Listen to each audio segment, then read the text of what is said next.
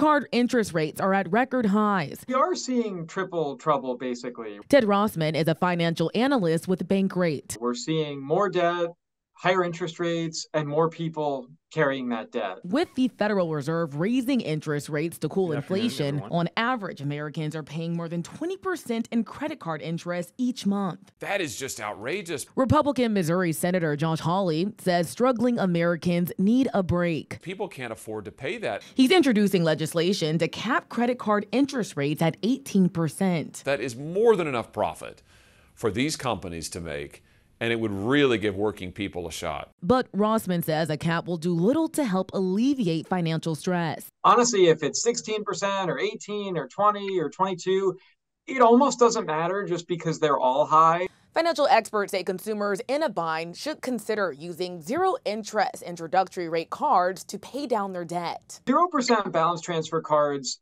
last as long as 21 months. You have almost 2 years with no interest. I mean, that's a tremendous tailwind. Ross says he does not anticipate average rates to drop anytime soon. We remain strongly committed to bringing inflation back down to our 2% goal.